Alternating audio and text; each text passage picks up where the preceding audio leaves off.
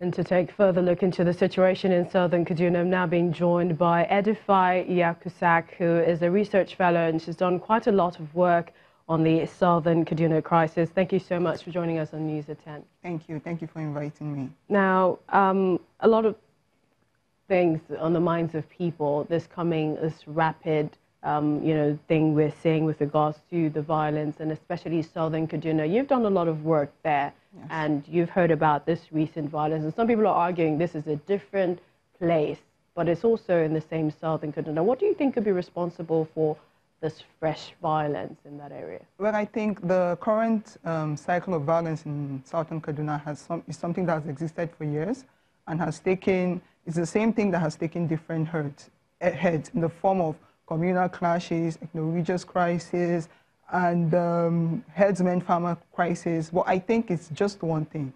It's a form of ethnic cleansing and genocide against the people of southern Kaduna. I say so because if you look at the patterns of the attacks, the people are attacked and they are usually helpless and without any form of provocation, and they're just attacked. Helpless people, women and children inclusive. They are just killed, slaughtered in the most gore and bizarre way. So I feel it is a form of genocide against the people of southern Kaduna. What do you think security agencies haven't been able to nip this in the bud? We've heard that this has been ongoing maybe since, the 80s, so to speak. Why haven't they been able to clamp down on this? Well, I think it's because the perpetrators have not been prosecuted. They've not even been arrested to a certain extent. I mean, we've had these clashes or this cycle of violence. I mean, I grew up knowing that Kaduna has always been attacked. And we cannot count a tangible number of people who have been arrested for the murder of running into thousands, if not hundreds of thousands of people over the years. So I think what the security agencies have not been able to get right is to be able to pinpoint who are the people behind this attack, what are the exact reasons behind these attacks, and to nip it there. So people are also wondering, you've mentioned women and children at the receiving end of this, and yes. Over 3,000 displaced at the moment. What do you think they need to do to protect them?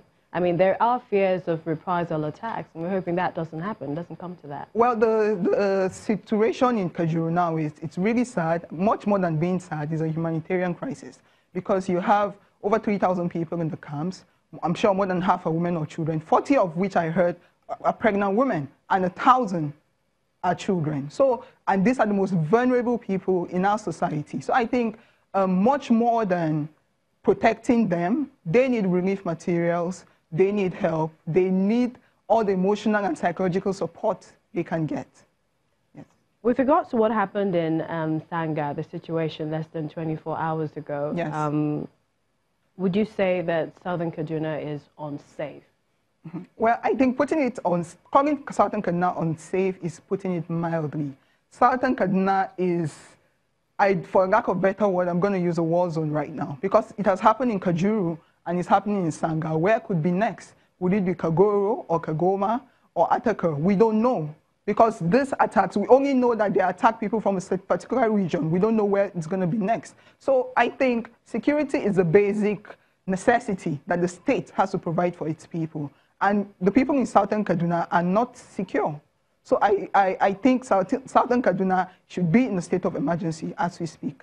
A lot of people are hoping that this really ends as quickly as possible. But when we look at the government, yes. Successive governments yes. In Kaduna, would you say they've done anything to stem this violence? Well, I wouldn't say they've done nothing, but despite their efforts, this thing has still continued. These killings have continued, and now this is 2019, right from when the new government took in power in 2015, and up to now, there have been a series of killings, and still, these things are still happening. So I think it still rests in their hands to do much more than they have done. And I feel, to a certain extent, the government should contribute, should play a greater role in stopping these attacks, because they have the force of the military, they have the police, and we've seen what they have done.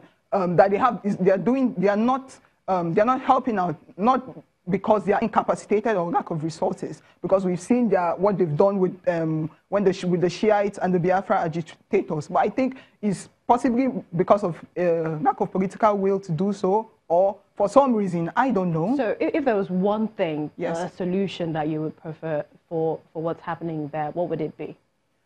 Well, I think it still lies on the government, because we, the people of Southern Kaduna as a people, have done their best. They've tried to start dialogue with faceless perpetrators, and it has gotten nowhere. So some people are also saying there are certain root causes, maybe poverty, low economy, lack of jobs. Are these root causes on the side of the faceless perpetrators, or on the side of the people of the Southern Kaduna?